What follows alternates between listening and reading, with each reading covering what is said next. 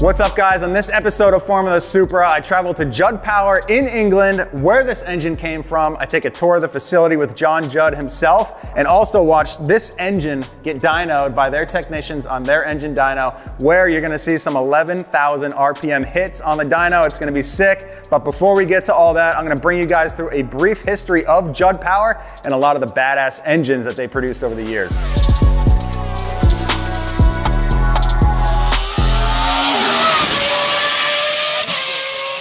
The story starts in 1971 when John Judd and Jack Brabham started Engine Developments together, which is the parent company to Judd Power. They started this to produce their own competitive race engines for Jack Brabham's racing efforts in Formula One. Judd Power has since provided race engines for many different racing series throughout the years, including Formula One, IndyCar, Kart, Le Mans, and more recently, some of the fastest hill climb cars on the planet. Back in 1991, Judd introduced the first of many GV family engines, which was a 72-degree V10 engine, 3.5 liter that they provided to Scuderia Italia to race in Formula One that year.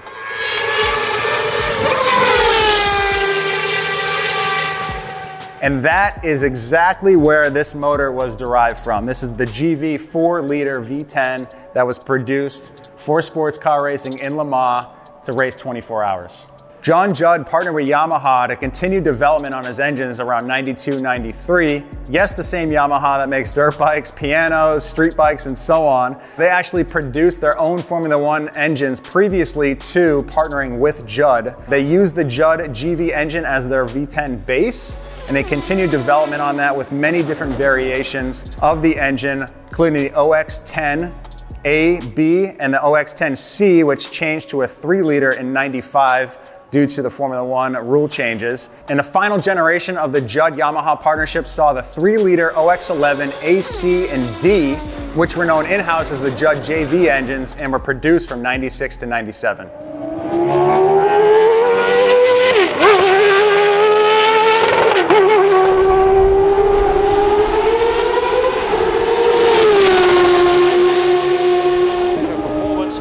Gives the driver a great deal more control, and it means the engine can do more things in relation to the throttle position.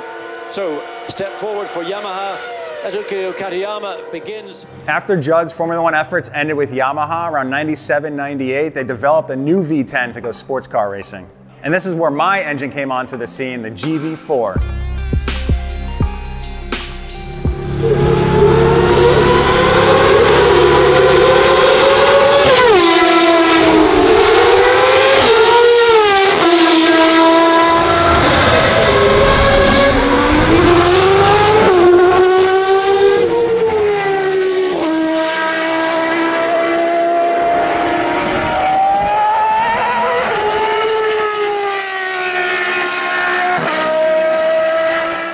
The GV4 was a 4-liter V10 which was introduced as an alternative, cost-effective power plant where they saw a lot of success in Le Mans.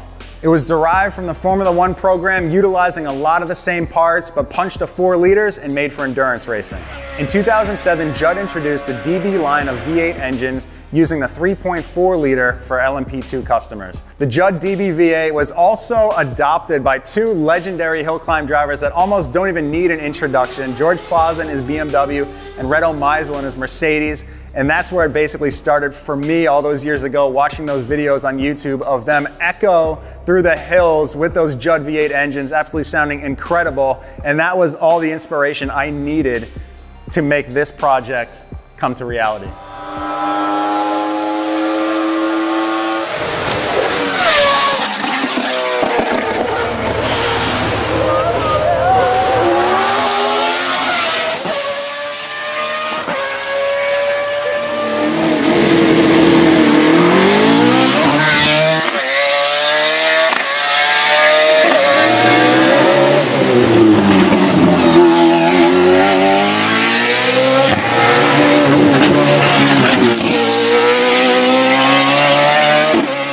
So this engine was 10 years in the making for me, literally.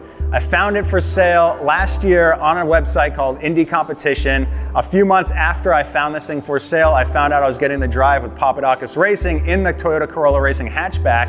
So I knew that I could sell my 8.6, which I did, came up on some cash to buy this thing, and that's what basically started it all. I then contacted Judd, and they said that I should send the motor over to them to get an injector upgrade for some high impedance injectors, and also get it dyno tuned on their engine dyno by their technicians and have everything set up. So next thing you know, the motor's headed to Europe, I'm headed to Europe, to the headquarters at Judd, and John Reed had to whip up a dyno harness for our Motec ECU in like 3 days time. Next day, air it over to Judd for them to check everything out, make sure it was okay. And fingers crossed that when I got there and landed in England, everything was going according to plan and I could film it getting dynoed. And when we got there, Judd Jr. gave us an amazing tour of the facility. And after that, we saw the engine getting tuned on the engine dyno. This is it. This is my GV4 V10, 4-liter, Series 1. Getting sorted for the engine dyno by Ron here. Hi, Ron. Thanks, Ron. All right. You guys wanted to boroscope it, pressure test it, and then there was a high impedance injector upgrade that they wanted to do. So that all got done. I thought that was obviously a great idea, and while it's here, get it mapped on the Motec, on their engine dyno by their technicians. So when we get the motor back in the States and the chassis ready to accept the engine, we go to fire it up, everything's pretty much handled, and we can just do our own leak down test and then pretty much hit the track. So that's what I'm pumped about, is getting everything pretty much sorted and dialed with the engine here before we even get it to the States. John, what do you think about adding nitrous to the engine? we've got no experience of that, and it's your engine, so. Well, I think since it's 10 cylinders and you add 100 shot of nitrous somewhere, it's only 10 horsepower per cylinder. I figure the pressure shouldn't be too bad. That's something we can talk about. Okay. See what we think. It's not something we've got any experience with. Yeah. How's everything looking today? Sam's sorting out your Motec installation and application. He's our resident Motec expert. Cool. That's what the title that is. No pressure then. The pinout and everything that we had sent with the harness, everything, that's all good? It looks okay to me, yes, at the moment. Yeah, cool. Yeah. Good. So done not a bad job with it, actually. Yeah. That's John, he's our Motec guy from the States, and he does all the tuning for a lot of the cars. And, right. Yeah. He knows his stuff. He knows his way around it. Yeah.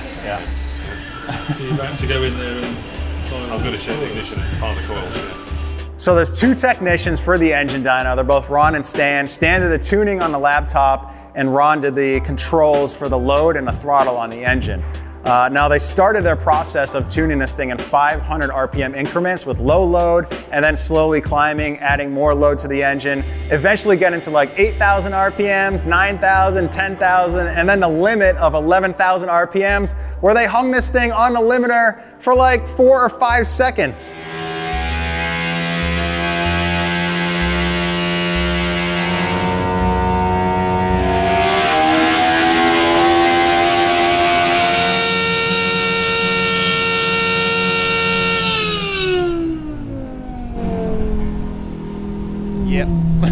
Yep.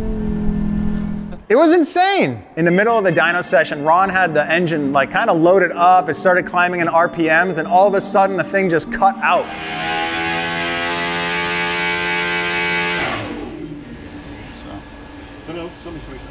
And Ron and Stan like look at each other like, oh shit, something just happened. And then I'm in the back like, are you serious? I sold my whole pro car and this thing just blew up on the dyno? Like seriously, like the worst thoughts that you could possibly have. Turns out it was fine.